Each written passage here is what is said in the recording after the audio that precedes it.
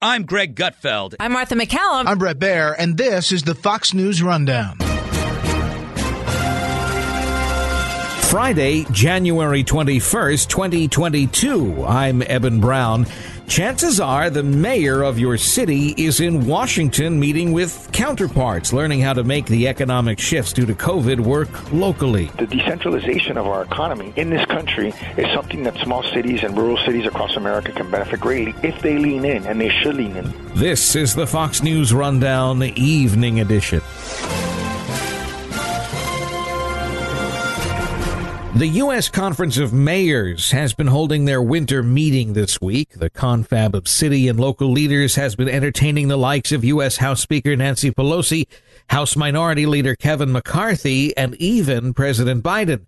But it is also a chance for them to make connections amongst themselves and maybe between their hometowns. You already know where to go for breaking news and trusted analysis. This podcast. But do you have a trusted source for your day-to-day hiring needs? That's Indeed. If you're hiring, you need Indeed, because Indeed is the hiring partner where you can attract, interview, and hire all in one place. And Indeed is the only job site where you're guaranteed to find quality applications that meet your must-have requirements, or else you don't pay. Instead of spending hours on multiple job sites hoping to find candidates with the right skills, you need one powerful hiring partner that can help you do it all. Indeed partners with you on every step of the hiring process. Find great talent through time-saving tools like Indeed Instant Match, assessments, and virtual interviews. Start hiring right now with a $75 sponsored job credit to upgrade your job post at Indeed.com/Fox News. Offer valid through March 31st. Go to Indeed.com/Fox News to claim your $75 credit before March 31st. Indeed.com/Fox News. Terms and conditions apply. Need to hire? You need Indeed. Number one, we're like a support group for each other because obviously leadership is lonely and difficult. And so, it's nice to have people that come and meet with you, irrespective of party, don't judge you, and sort of see you as a human being. Oftentimes in politics, we're dehumanized. Francis Suarez is the mayor of the city of Miami in Florida, but he's also the president of the Mayor's Conference. He tells us about how important mayors are to keeping communities afloat during a crisis like a pandemic, and how to make sure a city thrives as economics change and populations shift. We obviously share best practices. One of the things that I've done as a Republican president of the U.S. Conference of Mayors is I want to create an agenda for prosperity for this country. I call it an agenda for America. And, the agenda is working in Miami. We're number one in the nation in tech job growth, number one in tech job migration. We've grown 200% in VC deals closed year over year, according to PitchBook. We've moved over $1 trillion of assets under management companies to Miami. So, we're the happiest city on the planet, the healthiest city on the planet. And so, we're the reason why we're doing that, there's a reason, right? It's a formula, and it's a very simple formula. We want to keep taxes as low as humanly possible. And guess what's happened? Our budgets have grown. Number two, we want to invest in public safety and invest in homelessness. And we have the lowest homeless rate since 2013. It's almost a 10-year low. And we actually saw a 25% drop in homicides this year, where we're seeing a precipitous increase in homicides across urban America. The third thing is we want to lean into innovation. We become a pro-Bitcoin, pro-crypto city, and we've seen a tremendous amount of investment in our city, $200 million from FTX, naming the arena. We saw, the Bitcoin conference coming, which is a massive economic engine for us, multiple exchanges and multiple funds on the crypto space moving, which creates hundreds of high-paying jobs. So we want to make sure that we are creating the kind of economy that's going to thrive for a generation. So let's just say you're, I'm the mayor of a smaller Midwestern city or town, and I come to this conference and I get to hear you speak and I get to meet with some federal officials. What's in it for me? Why should I be coming to this conference? How do I, as a small town or a mid-sized city mayor, really benefit from it? I think there's two major lessons if you're sort of a rural small city in America, right? I think one is, and I told the story today when I was interviewing Leader McCarthy, the story of Marble, North Carolina. Now, Marble, North Carolina is a small city in North Carolina. Population at one point was 40,000. and they were a Levi's manufacturing facility city, right? The whole city economy revolved around this Levi's manufacturing plant. Obviously, at some point in the Industrial Revolution, those jobs went to China, where the wages were lower, and the entire city imploded. It went from 40,000 to 400. Now, that Levi's facility has been transformed into a carbon-neutral Bitcoin mining facility, and the jobs are coming back, and they're high-paying, and the population is coming back to that city. So I think number one is, look, you need to lean into innovation. There is a technological industrial revolution that can benefit rural America tremendously. I think number two is the understanding that we live in this decentralized world. You and I are talking. You're in a city in Florida right now. I'm in D.C. And so when a company's created in Miami that is funded by a VC or funded by a private equity infusion of capital, oftentimes they're creating companies that are remote work optional. So anyone can work for that company anywhere in the world. What does that mean? That means that you can get a high-paying job in a rural city in America where the cost of living is significantly less than it is in big cities, and you can make money. And so the decentralization of our economy in this country is something that small cities and rural cities across America can benefit greatly if they lean in, and they should lean in. They should be communicating with us.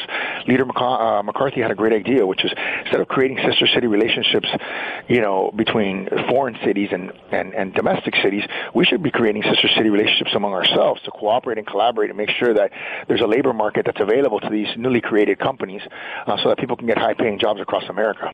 I want to go back to something you said a little bit earlier. You mentioned you are a Republican. There are other mayors that are Democrats, but also often mayor positions for mayor and races for mayor, and often city commissions or city councils.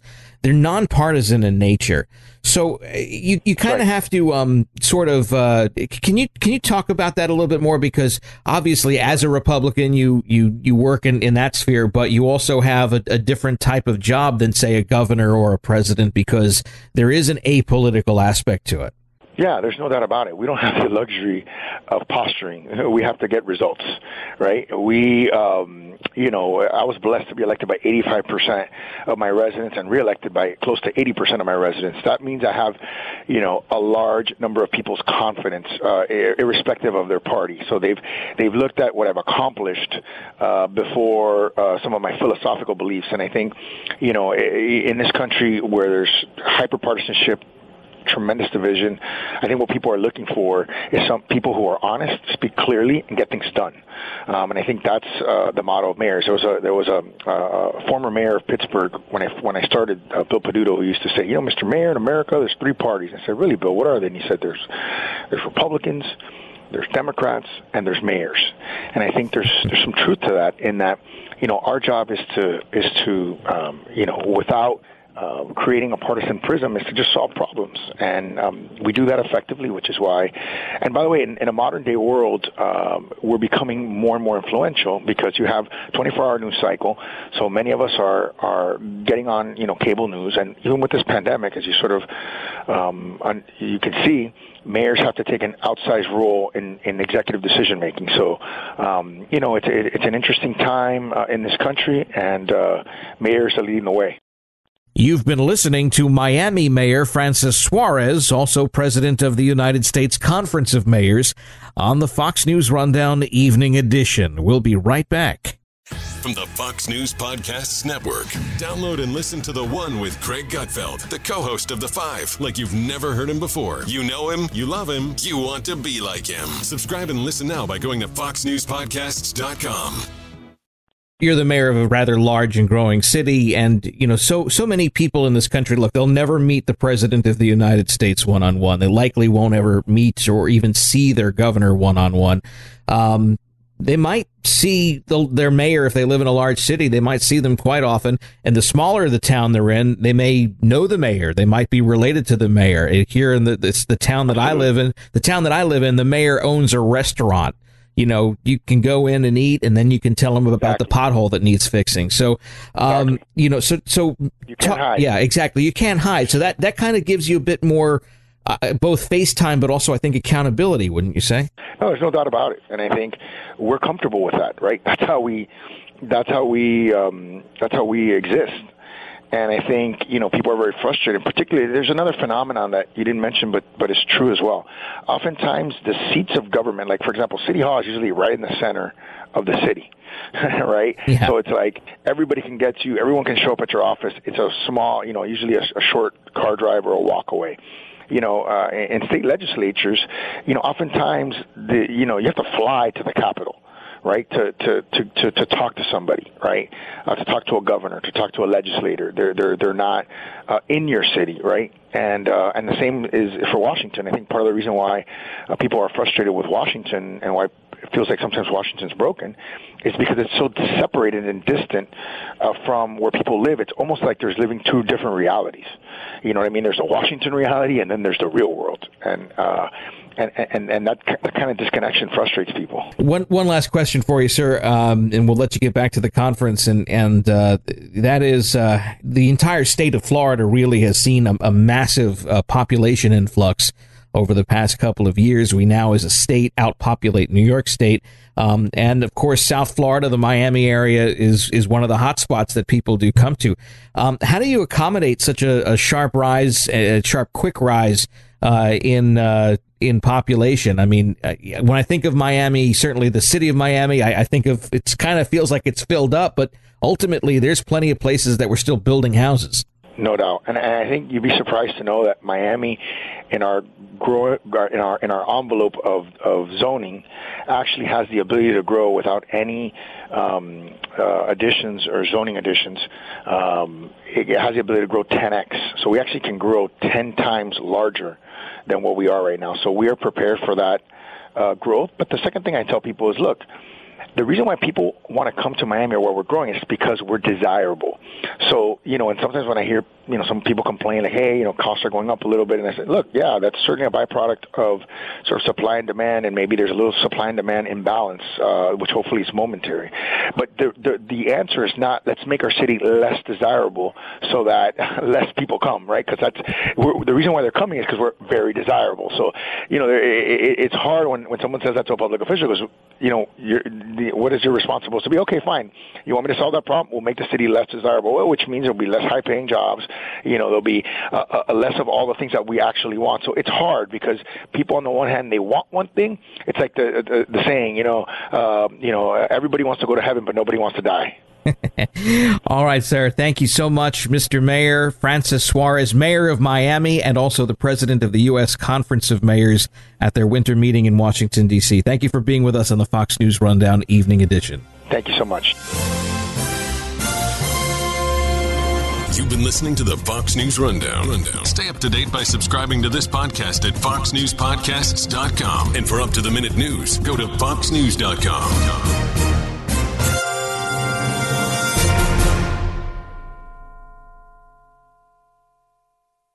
From the Fox News Podcasts Network. Download and listen to The One with Craig Gutfeld, the co-host of The Five, like you've never heard him before. You know him, you love him, you want to be like him. Subscribe and listen now by going to foxnewspodcasts.com.